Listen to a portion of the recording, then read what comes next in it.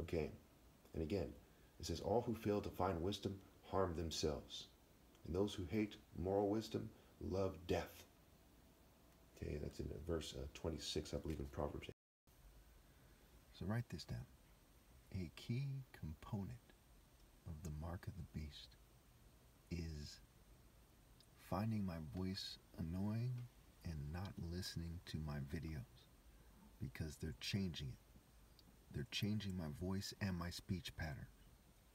So if you take their part of it and say, I just can't do that, or it's annoying, or whatever your issue is, then you've accepted the mark, because they're doing things to keep you from coming to God. Bitch ass Riddler, Joker, Penguin, Jigsaw, Two-Face type of bitch shit. You know, those are characters from comic books and movies. Also, as you can see, there's no shortage of dumb, groupie bitches that refuse to help me with my videos. They refuse to rally to me. You know, if I had an attractive female to make these videos with, they would have came out so much better. So let's take a moment of silence here for all the attractive females who God despises for not rallying to me.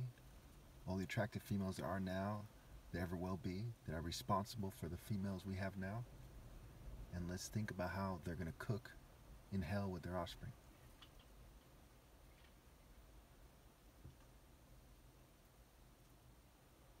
Okay. Okay, remember that they're changing my voice. We just did Revelation 13, okay? And a strong divide was created between those who conform to the world, especially the churches who claim that they're not conforming to the world, but they're just using psychology and white supremacy and token minority and LGBT spirits and feminism at times and so on and so forth. Okay, and those who refuse to accept the direction, the leadership, the tutelage, okay, the dating processes, etc., of the world. Okay. Revelation 14, the Lamb and the 144,000. Then I looked, and there before me was the Lamb standing on Mount Zion, and with him 144,000 who had his name and his father's name written on their foreheads. So these are people who do the works of God in the Royal African Falcon Martial Art Order. And this is in the spiritual realm. As we see in Isaiah 63, he says he was appalled that no one was helping him. Okay? From the nations, no one was there to assist him. So his own arm achieved salvation. So all the spirits of the nations fail, including Israel, right? So this is not a bunch of Jews in Israel who are transforming Israel to make it a magical place for God, and that's all nonsense. It's all Satanism. Okay, it's like Elysian fields in Greek mythology. Elysian fields, right? And it's nonsense. Okay, there's like some beer called Elysian beer or something like that. You know, it's quite a joke. It's quite a sick joke. All right, so they're doing the works of God. They have the mind as God, mind, body, soul, spirit, what have you. And I heard a sound from heaven like like the roar of rushing waters and like a loud peal of thunder. So the waters, the living waters of God are mighty. They're roaring. They roar like a lion, the Lion of Judah, what have you. Okay. And loud peals of thunder. The sound I heard was like that of harpists playing their harps. And they sang a new song before the throne and before the four living creatures and the elders. No one could learn the song except the 144,000 who had been redeemed from the earth. These are those who did not defile themselves with women, for they remained virgins. They follow the Lamb wherever he goes. They were purchased among mankind and offered as first fruits of God and the Lamb. Okay, so these harps, you know, it's like Isaiah 30, you know, God is striking down the devil to the sound of harps and timbrels, okay, the devil's spirit, okay. It reminds me of capoeira and kung fu. Sometimes they play music while they're doing some kind of martial art, but that is the devil's tune, okay. These are martial arts of the world. It's hard to say exactly what they sprung up from. They sprung up from African martial arts, no doubt, one way or another. But at this time, everyone who does them worships the devil. Okay, and I have people in my family who do it. It's sad. So one of them at least is a very nice guy, and it's confusing. But what he's doing is worshiping the devil. Okay, and he's found his life in this world. So my family is those who obey the commandments of God. I still treat them, I still treat them more than fairly. you know, but that is the situation. I'm not asking anyone to do something that I haven't done myself. I've given up my relationship with my family because I don't find my life, so we don't relate in that level. I didn't go to my cousin's wedding. Okay, this is my mom's sister's son, you know, and I didn't go to his wedding. Okay, I went to when I was younger. I went to his parents' wedding. Okay, so you know that's key to note here where we're here. You can thank Babylon for that. You say, well, why are you breaking down the family? They're the one who broke down the family. They put you at odds with God. So you can go to hell with your family like an idiot. Or you can say, hey, any members of your family isn't going to rally and obey God through me, then you leave them behind. And I don't anticipate anybody obeying God through me. To this day, no one has. I've been predicting this for years and years and years, that they wouldn't obey God through me, that attractive women wouldn't submit, okay? Because I know people, I know God, they don't. Okay, so they're still scrambling to try to stop me because they don't understand human nature and what's best for people and so on and so forth. Also notice they were purchased among mankind and offered as first fruits to God, right? Those who remain virgins, spiritually speaking, to God and the Lamb, right? Those who didn't prostitute themselves to satanic deities. No lie was found in their mouths. They are blameless. They didn't prostitute themselves to other gods. Okay, this leads us to the three angels. Okay, the three angels. This is a key explanation as to why people are damned to hell. Then I saw another angel flying in midair, and he had the eternal gospel to proclaim to those who lie on the earth, to every nation, tribe, language, and people. And those language, right? So it's cryptograms, right? But the Tower of Babel, they confused the language. And that's part of why the gospel, gospel, that's why that is. So he's preaching it to every nation, tribe, language, and people. The language like has a spirit of its own or some, and it's evil, but it's also how it's used, right? Everybody's speaking their language. You know, their language can also be body language, actions speak louder than words, what have you. He said in a loud voice, fear God and give him glory, because the hour of his judgment has come. Worship him who made the heavens, the earth, the sea, and the springs of water, right? The water, you know, the sea of people, the living water, this water of spirits, and so on and so forth. The spirit of purity versus filthy water, right? The proverb says, like a muddied spring or polluted well is the righteous who give way to the wicked. So you have to obey God through me and accept the way of righteousness and honoring God and fear the Lord and the King, and don't join with rebellious officials, or you become a polluted well and your spirit is filth, right? Excrement and so on and so forth. A second angel followed and said, fallen, fallen is Babylon the Great, which made all the nations drink the maddening wine of her adultery. So how many nations drank the maddening wine of the adulteries? All. Does that mean Israel and America and Russia? Yes. Does that mean China and North Korea and Nigeria? Yes. Okay, all the nations are not right with God. My kingdom is not of this world. I am a moral supremacist and God's son, not a racial supremacist. Okay? I'm even biracial, but that is neither here nor there. Plenty of black biracial people are scum and so on and so on. Basically all other biracial people. That's a story for another day. Anyway, so all the nations drank the maddening wine of her adulteries. Wine can be symbolic of blood, the reproductive cycles. There's spiritual implications here. Okay? They're spiritually evil and spiritually having satanic sex and sexual energy. They talk about sexual energy and sexual power. Okay? That's satanic.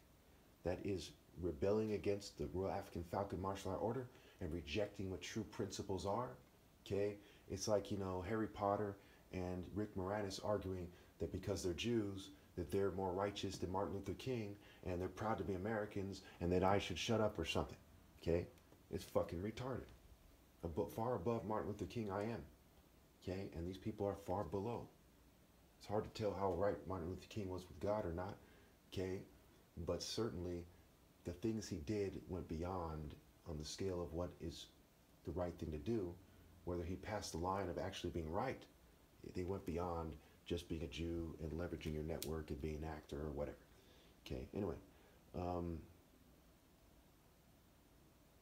A third angel followed them and said in a loud voice, if anyone worships the beast and its image and receives its mark on their forehead or on their hand, they too will drink the wine of God's fury, which has been poured full strength into the cup of his wrath.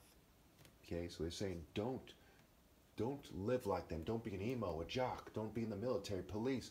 Don't be an American martial artist. Don't be an Eastern martial artist. Don't be an island martial artist, right? Leave Babylon's system. Don't be another type of African martial arts. Leave Babylon's system and obey God through me. Nobody else is doing what's right.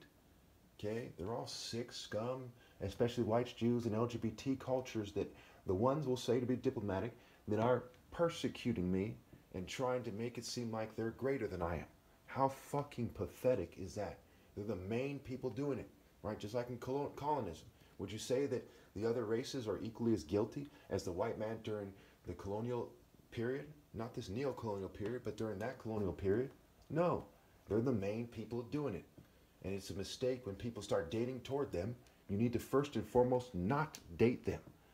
Don't date anyone who isn't in the Royal African Falcon Martial Art Order, and I'm the only one in it. Okay? These people have no viable counter-argument. They might try to say something stupid. Well, that's convenient. Well, make your counter-argument. Well, we have none because we're fucking evil and we're tricking them and we deal in rape by deception, guys. Right? You know, they're fucking retarded. Anyway, where was I?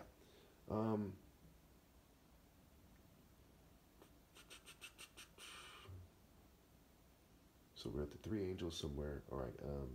Or the four angels. Wait, what was it? Oh, no, it's the three angels. Okay. This calls for patience on the part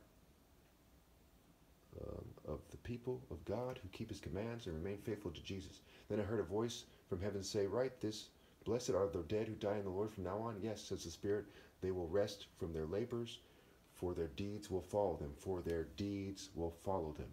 Right? Those who say you're not saved by your deeds, you're saved by your deeds in the Royal African Falcon Martial Art Order. People are saved by their deeds in the Royal African Falcon Martial Art Order. Faith and deeds working together. Okay, a lot of people think you just need faith, and that's the satanic gospel. Okay, it makes it clear right here, and later in Revelation, it'll say Jesus judges people according to their deeds. According to their what? According to their deeds. According to their what?